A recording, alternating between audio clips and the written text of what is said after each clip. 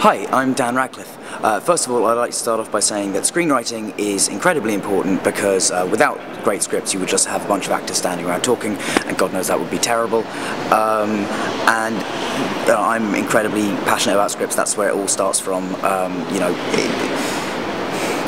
Getting to work with writers is one of the best parts of my job as an actor, and I hope to be able to write myself one day. So I have amazing respect for the people that do it, and I'll get on with it now. The script I'm introducing today is called The Defector by Ken Nolan.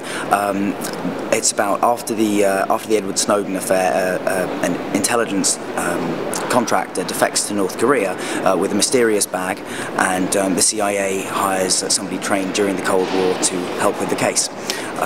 So that's all I know, but you can now go and read it because it's on the blacklist.